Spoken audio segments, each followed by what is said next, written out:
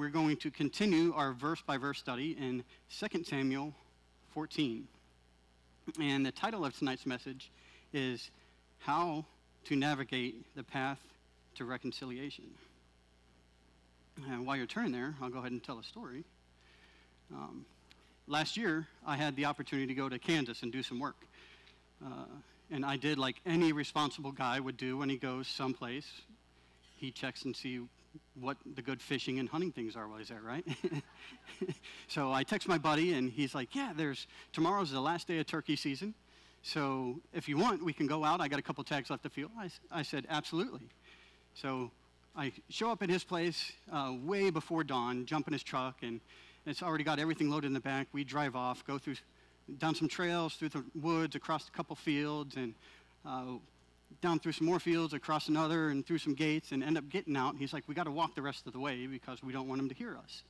So we jump out of the truck. He grabs the bag full of all the decoys, and I grab the bag for the blind for us to sit in, and we start walking and end up going across this field and go through some more trees, through another gate, and through another field, and sun's still not up yet, and you can still see the moon up there, and all the fireflies dancing across the field, and all the cobwebs on the grass, and the dew just starting to settle on them.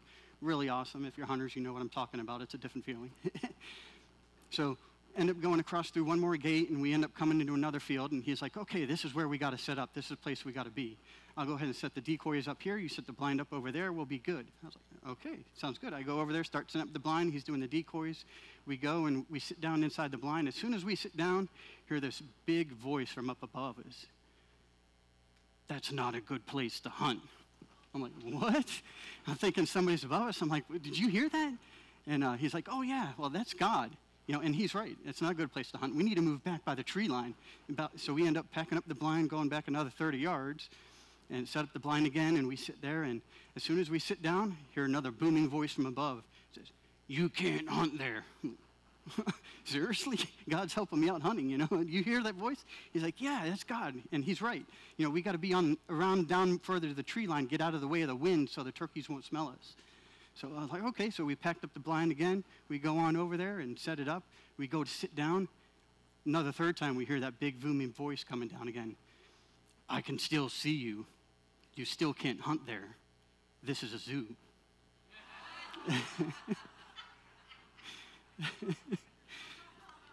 So that is a really easy way to get yourself banished from a zoo. I'll tell you what, and a few other places. Tonight, we're going to be covering a story about how David deals with the banishment of Absalom. Remember some of the backstory. There was Amnon, which was David's oldest son. He ended up raping his half-sister, Tamar, and then the other half-brother, Absalom, ends up killing Amnon because of it.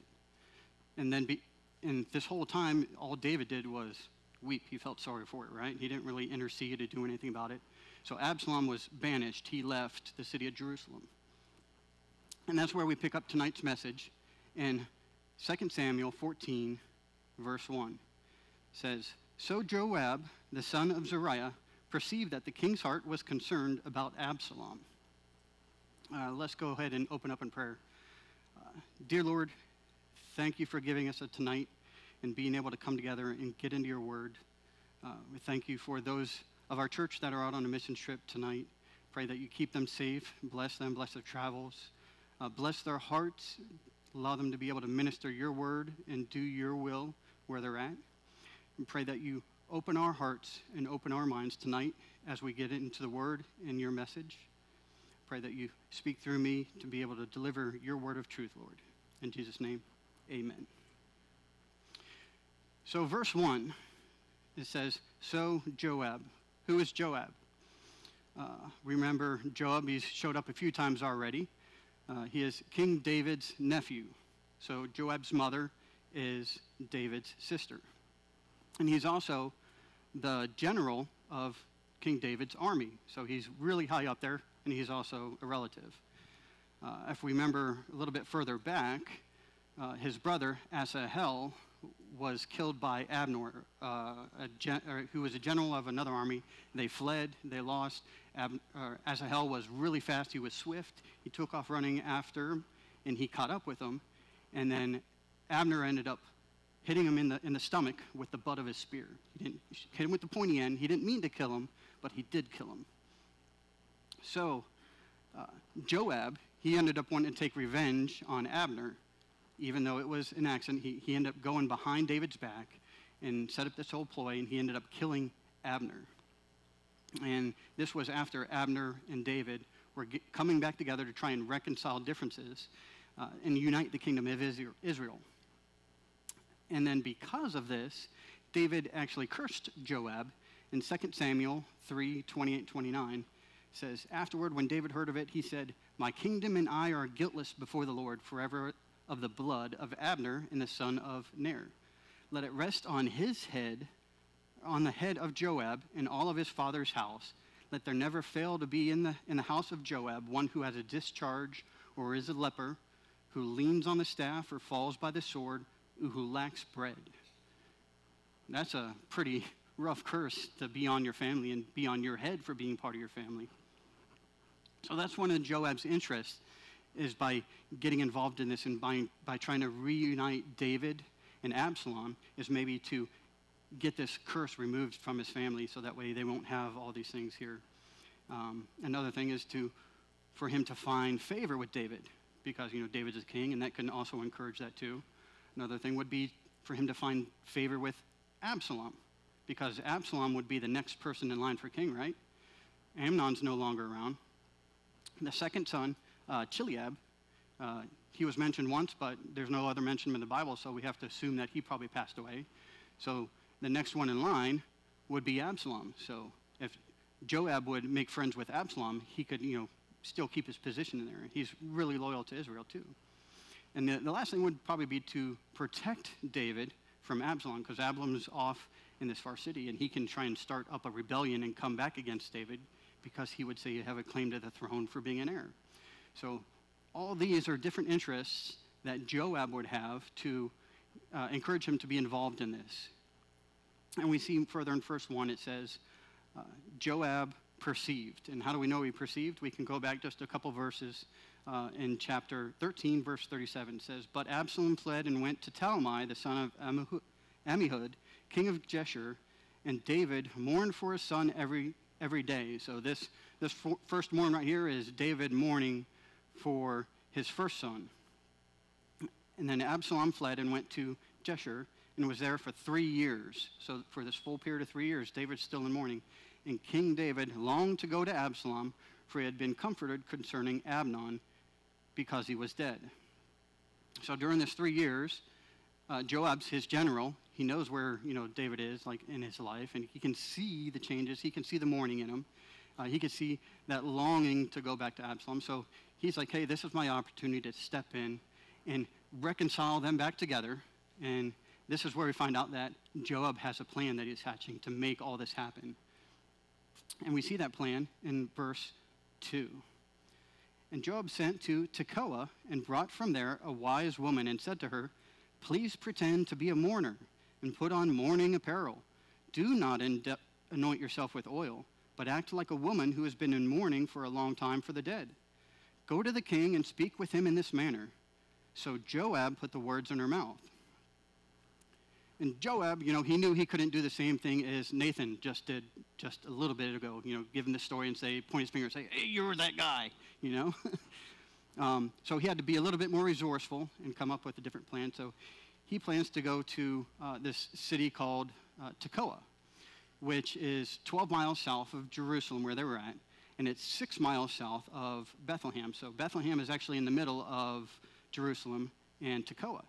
So it's the equivalent of, say, somebody from Tampa, which is a really big city, and they go over and they pass over Sarasota, which is a big city, and they come all the way down here to little old Punta Gorda to find a person to do their thing for them. So it was close enough where it would be able to believe what it was, but it was still further enough away where it'd be hard to investigate the story that he puts in her mouth. So he feeds her a story to play as a role in the front of King David. He tells her, to dress like she's a mourning person, someone who's sorrowful, to look that way, don't smell all pretty enough. You've been mourning for a long period of time, and this is how you're coming to King David. He gives her the words, the mourningful words to speak to her. So he gives her all of this, but it's almost perceiving like he's hiring an actress. He gives her the dress. He gives her the look. He gives her the words. All she has to do is go here and act out this scene, and that's what Joab's giving her to do. But King David also has a role in this all too. He's the king of this big city in Jerusalem. Part of his role as king in Jerusalem was to be the head of, say, the Supreme Court, our equivalent of the Supreme Court. Each city had their own little judge area where people could take their cases to court and get the resolution within these small cities. But the main city, the king's city, Jerusalem, where King David sit, is like the high court. And that was part of King David's role. He's the only judge on top of this high court in all of Israel. And that's how Joab planned to bring this story, is to give her a story to come and plead her case in front of this high Supreme Court. And that's where you find what her story is in verse 7. When the woman of Tekoa spoke to the king, she fell on her face to the ground and prostrated herself and said, "Help, O king." When the king said to her, "What troubles you?" She answered, "Indeed, I am a widow. My husband is dead. Now your maidservant had 2 sons, and 2 fought with each other in the field, and there was no one to part them. But one struck the other and killed him. And the whole family has risen up against your maidservant, and they said, 'Deliver him who struck his brother. That way we may execute him for the life of his brother whom he killed, and we will destroy the heir also.' So they would extinguish my ember that is left, and leave my husband neither name nor remnant on earth." And this is the story that she pleads to King David. Essentially, she had a husband. Husband passed away, so now all she has is the 2 sons that she had with the husband. This is all that would remain of their family line, are these 2 sons. But these 2 sons, they were out in the field, and they were arguing. One struck the other, and the one passed away. A lot of the details of this are kind of in the gray area of where the law was. If something was really specific, she could have got a judgment out of lower court. But she comes to the Supreme Court because some of their laws in these times are gray, and they can be perceived differently. Take, for instance, there was no one in the field to break them up. Okay, so if there's no one in the field, that means that there were no witnesses, right? We have some of the same laws in our society today. If there's witnesses, that makes the case that much stronger. But if there's no witnesses, it makes it a lot harder to argue your point in front of the judge. So there's no one there to break them up. There's no witnesses. It said that they were struck. It didn't say with what.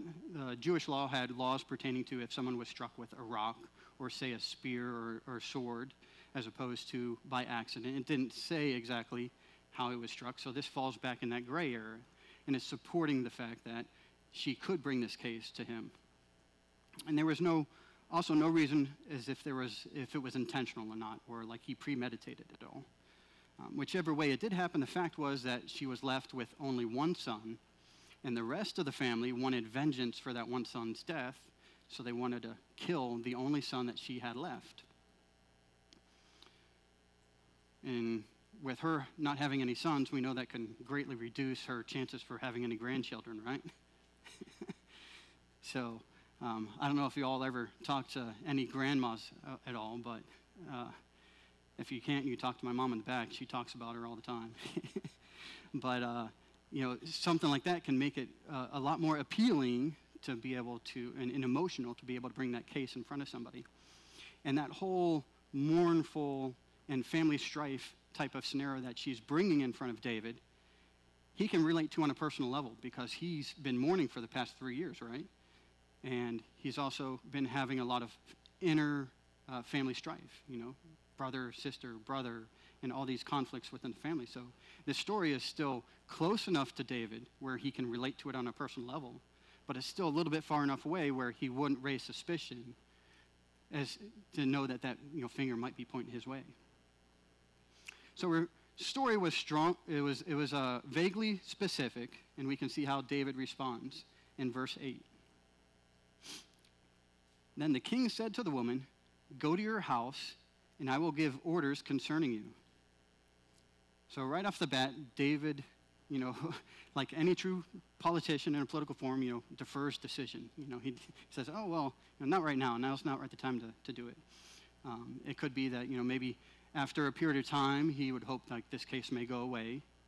Or after a period of time, it may give him more time to investigate the case because, they do live far away. But in verse 9, she presses him a little bit further. Says, "And the woman of Tekoa said to the king, 'O Lord, my lord, O king, let the iniquity be on me, on my father's house, and the king and his throne be guiltless.'" So she presses him a little bit further, and he says in verse 10, "Whoever says anything to you, bring him to me, and he shall not touch you anymore."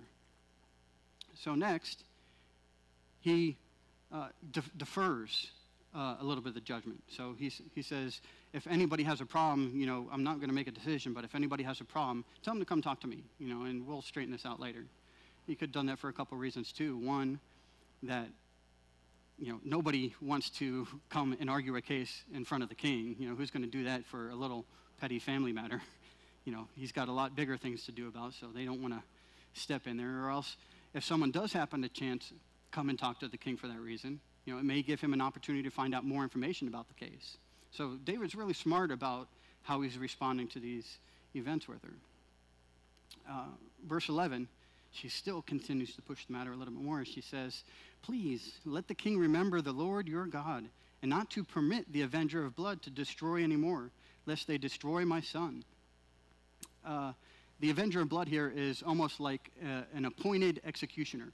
And there are times there was a person who was nominated by the rest of the family to carry out judgment on guilty people. And they could go into cities and pretty much commit that, their whole death sentence completely legal. And she's still making one last plea. Don't give them an opportunity to kill my only last son. And he continues and says, "As the Lord lives, not one hair of your son shall fall on the ground." And lastly, David decides his judgment right here. He pardons the son and forces reconciliation between the families. So David delays, David defers, and David decides. And this is for my Baptist friends here tonight that likes repetition. This is the decision that she was essentially looking for, right? She wanted that pardon. Or so that's what she wanted him to think, right? We can see more about how she starts to project this story onto David in verse 12. "Therefore the woman said, 'Please let your maidservant speak another word to my lord the king.' And he said, 'Say on.'" He probably said that a little bit sternly too. It's like, okay, I just gave you what you want. What more do you want? So the woman said, "Why then have you schemed such a thing against the people of God? For the king speaks of things as one who is guilty, and that the king does not bring his banished one home again. For we will surely die and become like water spilled on the ground, which cannot be gathered up. Yet does not take away life, but he devises means so that his banished ones are not expelled from him. Now therefore, I come to speak of this thing to my lord the king, because the people have made me afraid. And your maidservant said, I will now speak to the king. I may be that the king will perform the request of the maidservant. For the king will hear and deliver his maidservant from the hand of the man who would destroy me, my son, together from the inheritance of God. Your maidservant said, the word of my lord, the king, will now be comforting. For as the angel of the Lord of God, so is my lord, the king, in discerning good from evil. May the Lord your God be with you.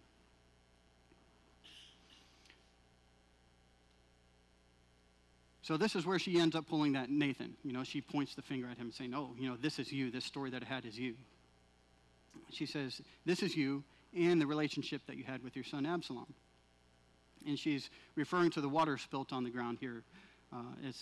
And referring to once that water is on the ground, you can't put it back in the cup. You ever spilt water or anything on the ground before? I've got a little girl. She spills stuff on the ground all the time. You can't pick it up quite the same. You can try and use a rag or a mop or something, put it back in the cup. It's not the same thing. And that's what she's referring to here, is that once that opportunity is expired, once that person has passed away, you don't have that opportunity again to reconcile your differences. And that's what she's saying. Also that, the Lord God provides opportunity for reconciliation and make those opportunities happen. And she says, this is that opportunity. This is that time. Make reconciliation with your son. She's pleading with him. But then she also makes a mercy plea at the same time, because she knows she came to David, this high court, and she pretty much lied. She perjured herself. This isn't a real story. You can get in a lot of trouble. She could be executed. She knows this. So she's praying for mercy at the same time, saying, be merciful with my king. I did this for your good. I did it for your good. It wasn't any ill intent of mine. It was for you. And that's what she was trying to explain to him, hoping that he would be merciful and understanding. But then this is where we see David's wisdom come out, because we know David's very wise. Verse 18 says, then the king answered and said to the woman, please do not hide from me anything that I ask you. And the woman said, please, let my lord the king speak. And the king said, is the hand of Joab with you in all this? Kind of just like that, right? And the woman answered and said, as you live, my lord king, no one can turn to the right hand or to the left from anything that my lord the king has spoken. For your servant Joab commanded me, and put all of these words in my mouth of your maidservant, to bring account the change of affairs your servant Joab has done this thing. But my lord is wise, according to the wisdom of the angel of God, to know everything that is in the earth. So David's no fool, right? Right off the bat, he goes straight to Joab. He knows that she can't be alone in this big theatrical event that she just put on. He knows that Joab has different interests in there. He's been looking for ways to get back in with the family, get in right with David, get in right with Israel.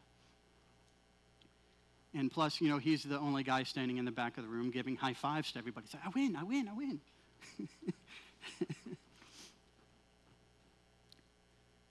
So this was part of David's wisdom, but now we have an applied wisdom. How is David going to apply this to his actual decision with what he's going to do with Absalom? Verse 21, and the king said to Joab, all right, I have granted this thing. Go therefore, bring back the young man Absalom. Then Joab fell to the ground on his face and bowed him and thanked the king and said, today your servant knows that I have found favor in your sight, my lord, O king, and that the king has fulfilled the request of a servant. So Joab arose and went to Jeshurun and brought Absalom to Jerusalem. And the king said, let him return to his own house, but do not let him see my face. So Absalom returned to his own house, but did not see the king's face. So David sent Joab to go get Absalom. This is kind of what Joab wanted, right? This reconciliation, bringing them back together. On one hand, it could appease Joab by some of his concerns, thinking that Absalom might be starting a rebellion off in a far city. And it could also be that first step leading to reconciliation between King David and his son Absalom. But keep in mind that this wasn't a full forgiveness either, right? He brought him back to Jerusalem, but he said, he can't see my face. I don't want to see him. We're not going to meet up at all. So it's only a partial way there. He's kind of still leaving that door open, hoping that maybe the Absalom would maybe make another move. But this whole time, we're only hearing one side of the story, right? Where's Absalom been during all this? We can find that in verse 25. Now in all of Israel, there was no one who was praised as much as Absalom for his good looks. From the sole of his foot to the crown of his head, there was no blemish in him. And when he cut the hair of his head, at the end of every year he cut it because it was heavy on him. When he cut it, his hair weighed the hair of his head at 200 shekels, according to the king's standard. To Absalom there were born 3 sons and 1 daughter, whose name was Tamar. Sounds a little familiar. She was a woman of beautiful appearance, and Absalom dwelt 2 full years in Jerusalem, but did not see the king's face. Now, that took a really quick turn, didn't it? It almost reminds me of some of the judge shows you see on TV. You know, one person argues a case, and you start to get a grasp of what's going on, and next thing the other person talks, and you're way off in another direction. Like, am I still watching the same show? We're talking about, resolution between David and Absalom and judgment going through. Next thing we're talking about is Absalom's long hair and his beautiful, grooming habits. So it really went off into left field really quick there. But just a note, Bible is really weird sometimes. 200 shekels is estimated at 5.5 pounds of hair in 1 year. That's a lot of hair. I don't know why this is in the Bible. It could be that sometimes, vain people are a little bit more self-absorbed with themselves instead of others. Not saying that if you're, a godly person that you can't be good looking either, My wife is one. I married one. So, but it also says that Absalom had 3 sons and a daughter named Tamar. Part of this naming his daughter Tamar, went out of his way to say in the Bible that that's what he named his daughter, almost stands in place as justification for what Absalom did. Saying, the whole reason all this happened is because of Tamar. So it's his justification for his sins. And also by naming his daughter Tamar, maybe he gives her another opportunity, to live outside of what happened to his sister. Even though it's not his sister Tamar, it's his daughter Tamar. But time-wise, there was 2 years in Jerusalem, 3 years in exile, another 2 years that he took planning the assassination of his brother. So it's 7 years in total since this incident happened, but it's 5 years since he's seen his dad. That's a long time without seeing his dad. And during this whole time of 5 years, his sense of justification and the amount of time coming together made his bitterness towards his father grow even more. He was stewing in the pot. Even though he was there in Jerusalem, he still couldn't see him. And we can see coming up next where, how his bitterness actually explodes and comes out. Verse 29 says, "Therefore Absalom sent for Joab and sent him to the king, but he would not come to him. And when he sent again a second time, he would not come. So he said to his servants, 'See, Joab's field is near mine, and he has barley there. Go and set it on fire.' And Absalom's servant set the field on fire. And Joab arose and came to Absalom's house and said to him, 'Why have your servants set my field on fire?' And Absalom answered Joab, 'Look, I sent you, saying, "Come here," so that I may send you away to the king and say, "Why have I come from Jeshurun? I would be better off for me to still be there. Now, therefore, let me see the king's face. But if there is iniquity in me, let him execute me." So Absalom sent a message to Joab twice, right? And the next obvious step would be to set his field on fire, right? It really escalated quickly.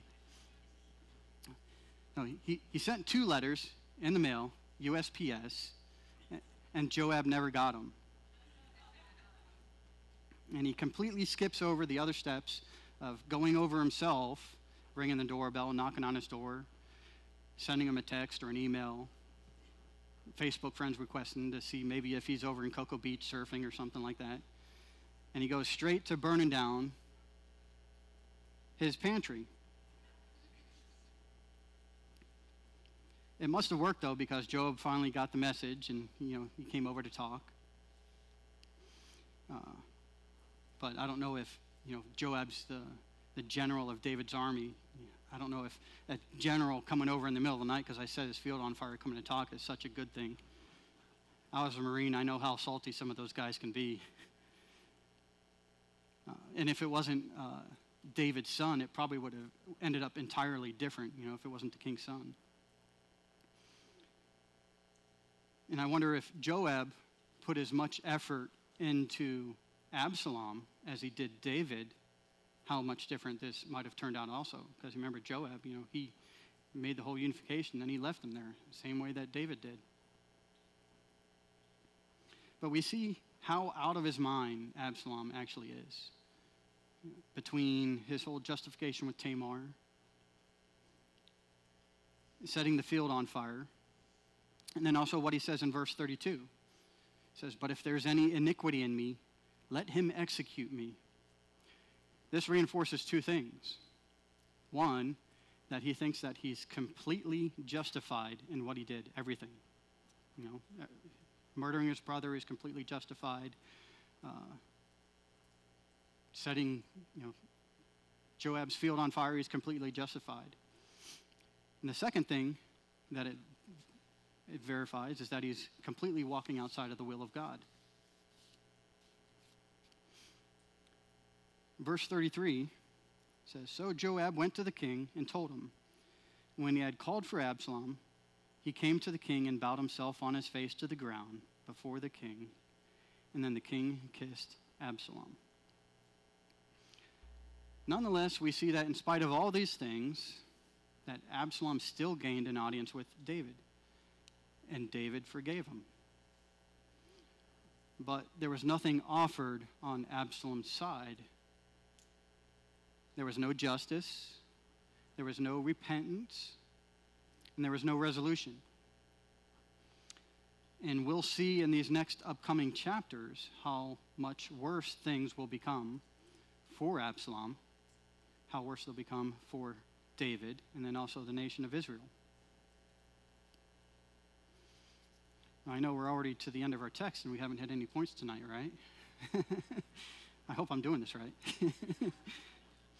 But in the true spirit of judicial reconciliation, I wanted to wait until the end to do all of our deliberations and applications. After all, how fair would it be for a judge to make his judgment on a trial at the beginning or the middle of a trial, right? How fair would it be if you'd go buy a boat and put it in the water and only to find out later there was no motor in the boat? How fair would it be if you would come to church on a Thursday night at 5:30 and eat the meal in the back, come in for church only to find out later that it wasn't gluten-free?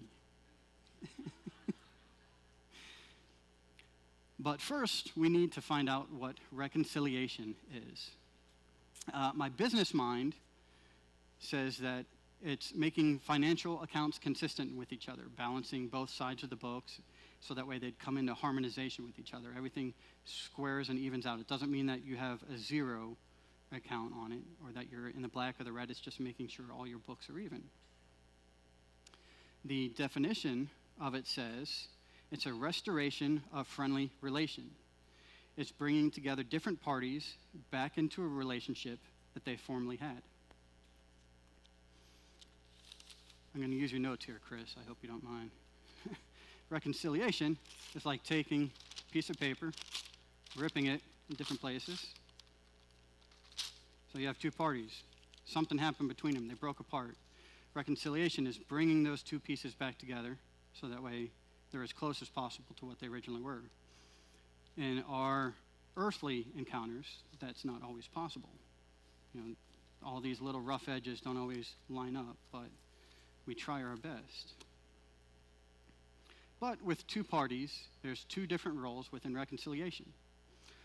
Our first role on the path to reconciliation is forgiveness. One party forgives the wrongdoing of a second party. This was King David's role in the story we just covered tonight, and his forgiveness of Absalom. But what's the application to us? Should we strive to forgiveness? I would say yes. Matthew 18:21 through 35. Jesus gives the parable of the unforgiving servant, right? There was a servant. He had a big debt to his master, and the master ended up forgiving that giant debt that he had. And then afterwards, that servant ended up going back to where he was at and looked up another servant who owed him a small little debt.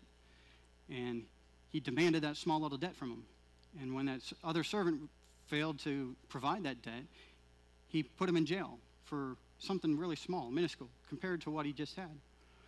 That news made it back to the master. The master ended up saying, Why'd you do this? You're a wicked servant.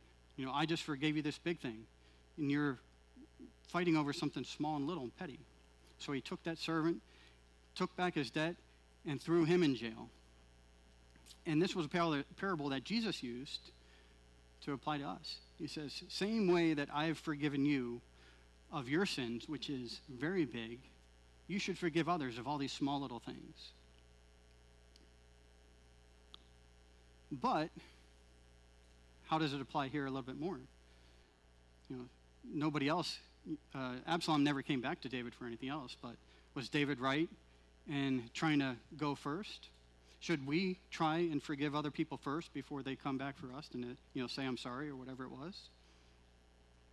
Matthew 6:14 through 15 says, "For if you forgive men their trespasses, your heavenly Father will also forgive you. But if you do not forgive men their trespasses, neither will your Father forgive your trespasses."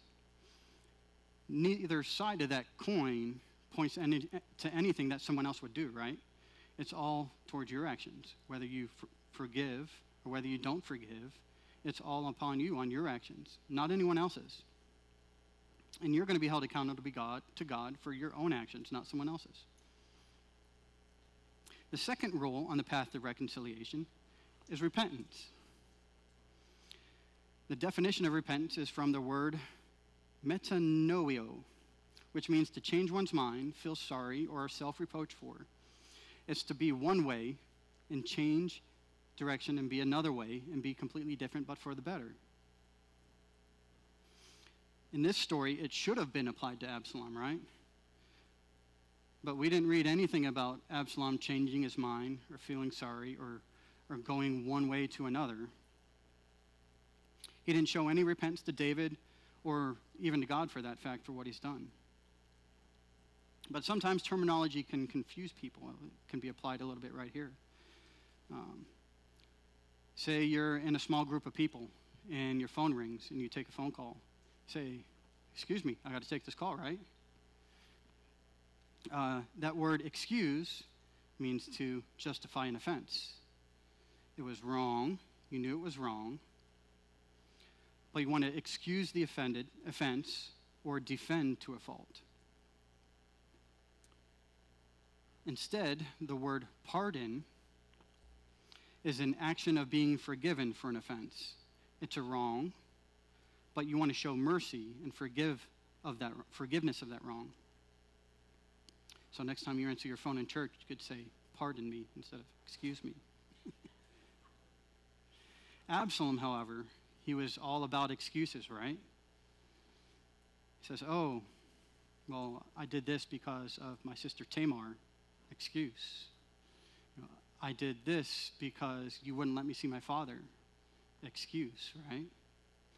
I did all this because I had long flowing locks of hair, right? No. But still, he had no, he was all excuse. True repentance is a pardon for knowing you were wrong and asking for mercy and forgiveness. This is the kind of repentance that we should seek with other people. And it's also the same kind of repentance that we should seek with God. So now that we have full sides of the story, we have one big question to ask. Was this good advice for David that came from Joab and the old woman from Tekoa? On a personal level, from one person to another person, from David to Absalom, I would say yes. The damage was done, the trust was broken, and the relationship would probably never be the same again. But any restoration is better than none.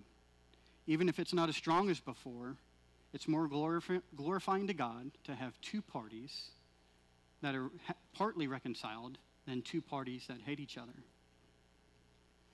How about on a familial level? Was this good advice for David? He was the father of Absalom. Is this good advice for him and his son? I'd say probably, maybe. Reconciliation is good, but honestly, their relationship needed a lot more attention long before this incident happened, right? On one hand, Ephesians 6:4 says, "Fathers, do not provoke your children to wrath. You think banishment and exile for 5 years would be considered provoking? Maybe a little bit. But Proverbs 22:6 says, train up a child in the way that he should go, and when he is old, he will not depart from it. Maybe Absalom's life needed a little bit more training up as a child, and he wouldn't have departed so far from where he is now that we see him, right?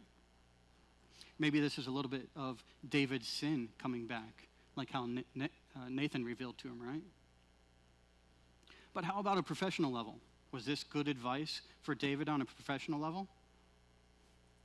Probably not. I don't think so. David, he was king of Israel. And David, as king, he has an obligation for justice. And that's our third point, is justice. It's that payment for wrongdoing. We say justice is served when a thief is shot while he's stealing, right? We say justice is served when a murderer is sentenced to death penalty. Or maybe justice is served when a bomb maker accidentally dies from his own explosion. Was there any justice on behalf of Absalom in this message? Was there any price that he paid? Any penalty? No. This was all an emotional response and decision, even on David's end. In the end, Absalom still killed his brother, and he never paid any price for doing so. When there's a lack of justice, it can lead to a misunderstanding of sin and consequences of sin. We see that a lot in today's society, right? Say the first time someone takes a drug, they're probably not going to overdose. First time a gambler places a bet, he's probably not going to lose his house. The first time someone decides to cheat on their spouse, they're probably not going to get caught. The first time someone drinks alcohol, they're probably not going to experience that organ failure. Many times we sin and we don't associate immediate consequences, but that's only because the fact that God delays consequences of sin. It's his mercy. And it gives us one more opportunity to come into a right relationship with him. We do that by repenting of our sins, putting our trust and faith in Jesus Christ, and he promises to forgive us of our sins. And do you know that God is the only one that can properly dispense justice the way that David tried to do here? There was a sin and reconciliation, but there was no penalty for that sin from Absalom. Jesus Christ can dispense justice this way because he already repaid the penalty for that sin. That sin has already been paid for.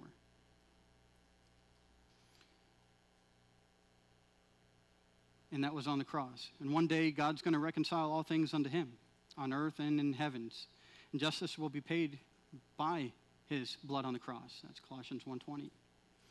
And it's up to you whether or not you repent and give your life to Christ and let him pay the penalty for your sin. Or you end up taking that consequence on yourself. And you don't want that, my friend. So our summary, 3 different things that you'll find on the path to reconciliation is forgiveness, repentance, and justice. Let's go ahead and close in prayer.